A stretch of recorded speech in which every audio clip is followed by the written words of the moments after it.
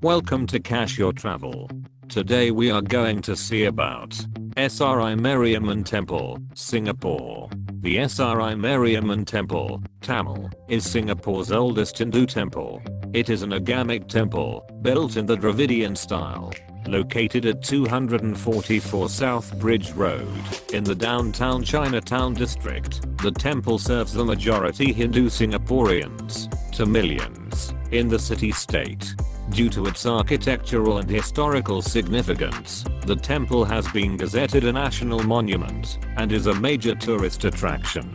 Sri Mariamman Temple is managed by the Hindu Endowments Board, a statutory board under the Ministry of Community Development, Youth, and Sports.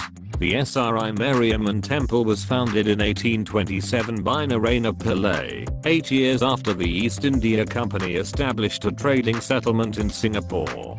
Pillai was a government clerk from Penang who arrived in Singapore with Sir Stamford Raffles on his second visit to the island in May 1819.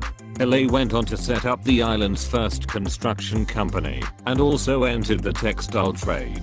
He rapidly established himself in business, and was identified as a leader of the Indian community. Temple site A line drawing of Sri Mariamman Temple. Initially, the British authorities allotted land for a Hindu temple along Telakaya Street. This street ran alongside Telakaya Bay, where most early Asian immigrants first landed in Singapore, and where they went to pray and give thanks for a safe sea journey.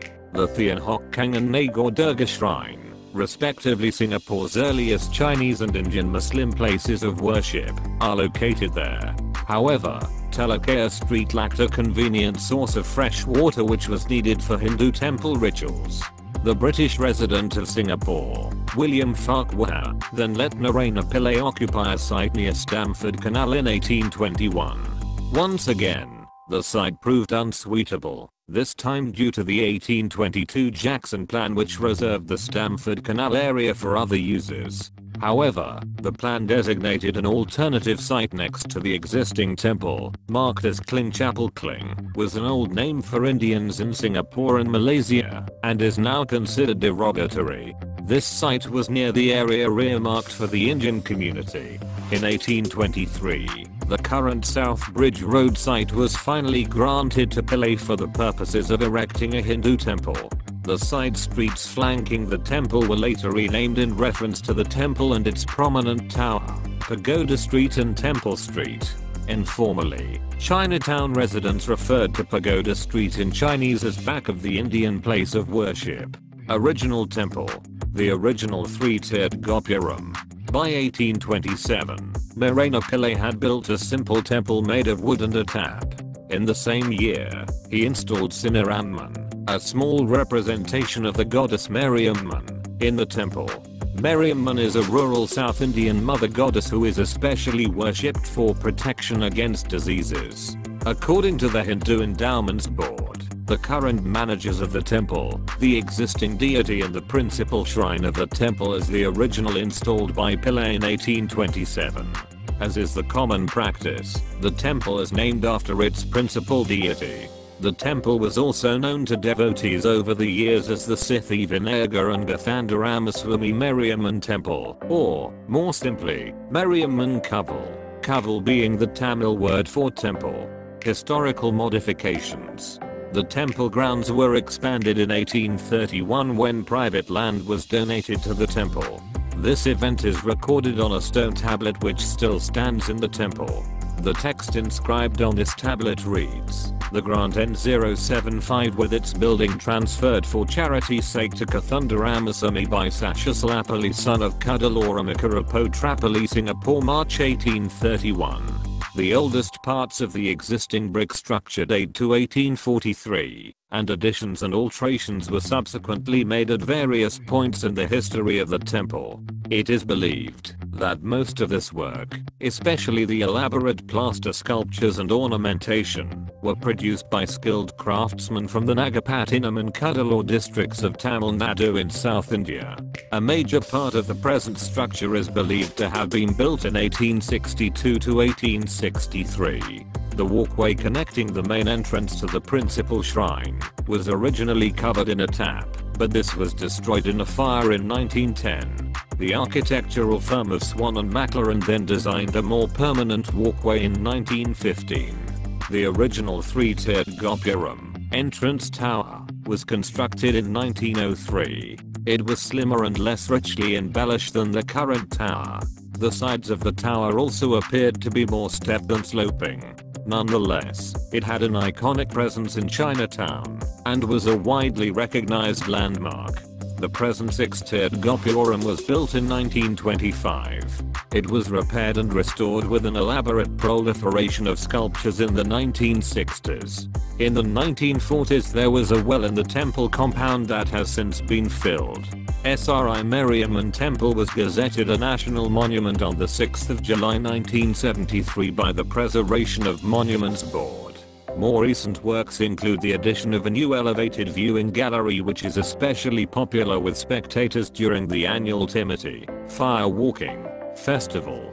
Another major addition is a 3-story annex building sited to the rear of the temple. This annex has a separate entrance onto Pagoda Street, with an elaborate facade featuring traditional sculptural plaster work. The spacious building has a fully equipped auditorium and facilities for weddings, multimedia presentations, corporate meetings, seminars and cultural events. Social role of the temple. From its inception, Sri Mariamman Temple served as a refuge for new immigrants, particularly South Indian Tamil Hindus. Besides providing an important place of worship for these immigrants, the temple granted them shelter until they found work and more permanent accommodation. Historically, the temple was the registry of marriages for Hindus. At that time, only the priest of the Sri Mariamman Temple was authorized to solemnize Hindu marriages in Singapore. Today, in addition to its religious services and functions, the temple promotes various social, cultural, and educational activities.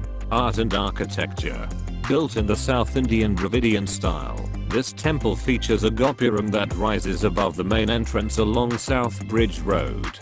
It is richly embellished with 6 tiers of sculptures of Hindu deities, other figures and ornamental decorations. The tower tapers up towards to a molded ornamental bridge. The scale of each tier and its sculptures is slightly smaller than that of the tier immediately below it. This helps to create the illusion of height and adds to the symbolic importance of the building.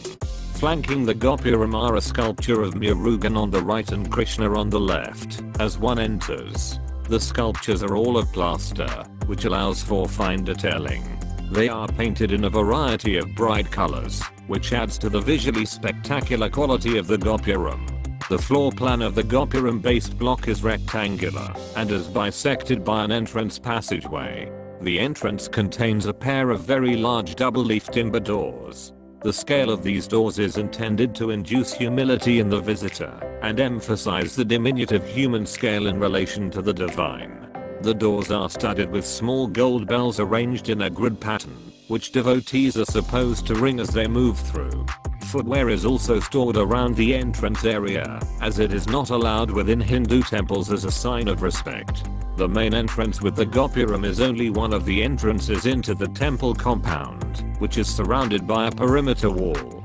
Side openings also exist, which open onto the flanking Pagoda Street and Temple Street. However, these are mainly used as service entrances, with all devotees and visitors entering through the gopuram doors. The compound wall is also decorated with ornamental moldings, as well as figures placed on top of the wall at various points, including several prominent seated cow sculptures. Within the wild compound, the temple comprises a combination of covered halls, shrines and service areas, as well as courtyards open to the sky. Leading directly from the gopuram entrance through a covered hall is the main prayer area, with richly ornamented columns and ceilings with frescoes. The ceiling paintings include a large mandala diagram, shrines and deities. The focus of the main prayer hall is the central shrine of Mariamman, which is flanked by the shrines of 2 secondary deities, Rama and Murugan. The main prayer hall is surrounded by a series of freestanding shrines, housed in pavilion-like structures with decorated dome roofs, known as vimana. These are dedicated to the following deities: Durga, Ganesh, and Shiva. The shrine to Draupadi is the second most important in the temple, as she is central to the annual Timati, or fire walking festival held in this temple.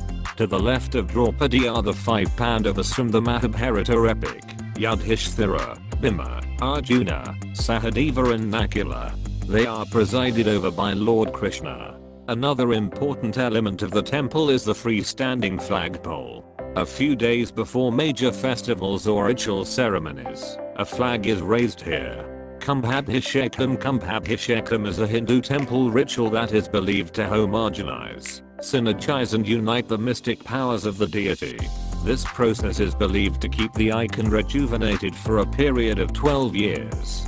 Sri Mariamman Temple's first Kumbhabhishekam was recorded in 1936, whereas the last one has taken place in 2010, during which artisans from Tamil Nadu were brought in to restore the sculptures and murals of the temple. Thank you.